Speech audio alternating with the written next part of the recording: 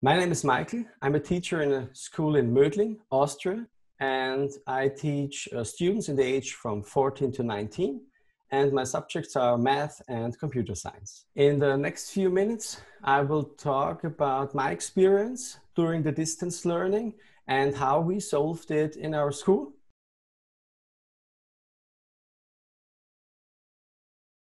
The school was very confused because we have not really a platform, and we used already the Microsoft 365 platform, but it was not uniform. And so we started to teach the teacher and to solve a lot of problems because an email communication with maybe 180 students is not really suitable. And so they were very happy to use a learning platform where you can use a one-to-one chat or use a group chat with a specific class. We spent a lot of time at night to help the teachers, to help our colleagues to get things right. Model one of our MS Teams workshop was how can I communicate with students in a lockdown phase. So what are the possibilities? And this is a one-to-one chat or group chat or an announcement in a team. This was a really huge part in the model one. And of course, how to share files with the students and how to collect files from the students. In module 2, we go a little bit further because we used forms and quizzes for Microsoft and showed them how to make a form with feedback questions or do a quiz with some knowledge questions. So, and how to import this quiz to Microsoft Teams as hub for learning in our school. This had a huge impact. And day 2 from module 2 was OneNote. And we showed OneNote, we connected OneNote with MS Teams. And so we go this step further that the students can really easily put their pictures into a OneNote site and the teacher can easily correct it on this OneNote site. And you can write a thing to it. You can make an audio to the student in one page. Module 3, we will go really deep in the thing and give them the ability to record tutorials. And after these 2 days, I saw a lot of new videos on our stream platform made from our colleagues in the module 3. The most important thing is that the teacher the students are familiar with is in the video, and he talks about the topic in a way he does it in the normal mode.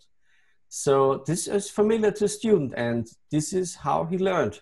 You will have students with absolutely no will to contact you and not messaging you, and they do their topics and their tasks very well. They will do everything you say and don't need this communication. But when a student needs it in class, it's way more difficult to go in this communication with a teacher, because after the 50 minutes with 25 students in class, you leave the class, go to another class, again 25 students, and there is no communication. This is not possible because of the timetable. And some of the students want this communication, and now there is no barrier anymore. I want a question, then they'll get the answer, or they get a question from me to find their own answers. Me and my colleague did also video tutorials, and this on YouTube, because we don't have the barrier with some logins, because they don't even have logins for our Microsoft environment. So we maybe recorded 11, 12 videos, especially for students, to learn how to chat with the teacher, how to chat with other colleagues, how to reply to an announcement, or how to upload a file, or turn in an assignment, or how to take a picture and load it and make an upload to this platform.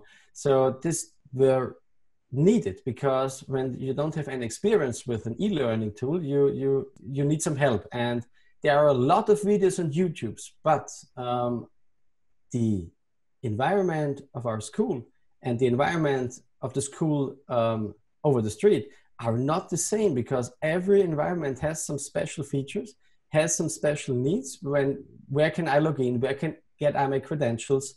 And so it was important to do a really fitted video for our school. Don't close the live sessions, just go out the room and let the students alone in this room, and then they can communicate.